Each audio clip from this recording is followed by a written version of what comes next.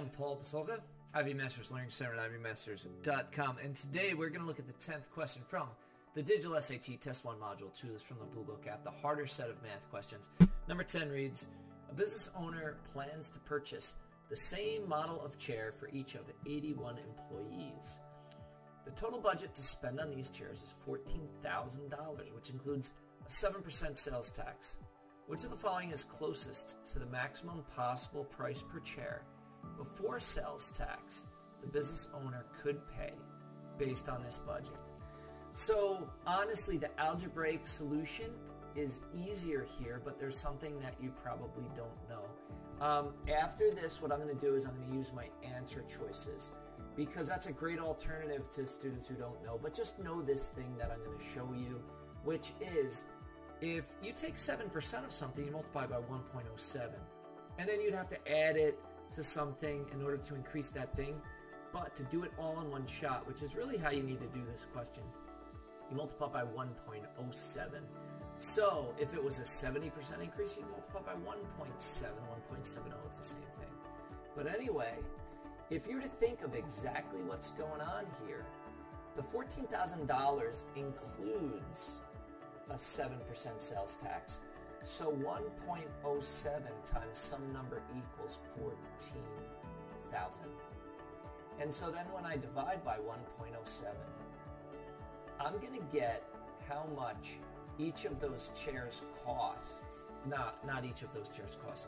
What the total cost is spent before tax. So we pull up our Desmos calculator, and all we do is 14,000 divided by 1.07, and we get $13,084.11. So let's take that. So now we've got $13,084.11. Now that's a total cost of the chairs before taxes. We've got 81 chairs, so we're going to divide by 81 in order to get our answer. So let's go back to our Desmos, and we just divide 81. So 13,084.11 on the bottom, we've got an 81, and we've got $161.53. Okay, so you can see that the answer here is B, but let's say you don't know how to do that. There's an approach that you should always ask yourself. If you look at our question and you're like, crap, I don't know what to do, then what you could ask yourself is, could I pick numbers? Could I use my answer choices? Now let's say you're testing out answer choice C. What you do is you do 172.84. By the way, when you're using your answer choices, always start with the middle answer. And then you'd multiply it by 81. And let's see what we get, 172.84. So 172.84, and that's going to be times, I'm going to put my calculator down below over here, times 81. And we get $14,000.04. Now that's the answer choice for the student who forgets about the taxes. Don't forget about the taxes. So we need to add 7% tax on top of that, so that's already too much money. So C and D are gone for that reason. And then notice, if we test it out, answer choice B, 161.83. Right, and then 161.83. And then if we take that and we multiply that by 81, and then you get that number.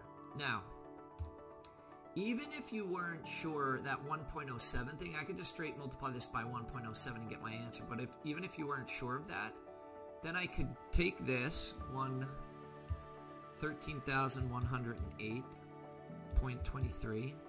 I could multiply it by 0.07, and then I could take those results and add them.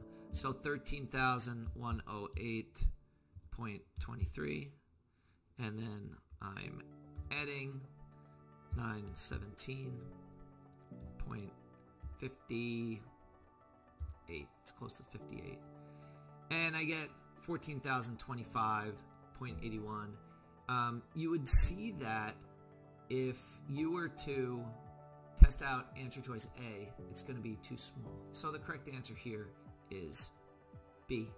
Thank you for joining us today. If you like this video, click like. You can share it with someone who has difficulty with these types of questions. You got to kind of back solve it a little bit. Is there any question you'd like to see answered from any official PSAT or SAT or ACT? Leave that in the comments. I'd be happy to shoot a video on it. Click subscribe so you don't miss anything, and check out that 1-minute video on TikTok. Have a great day.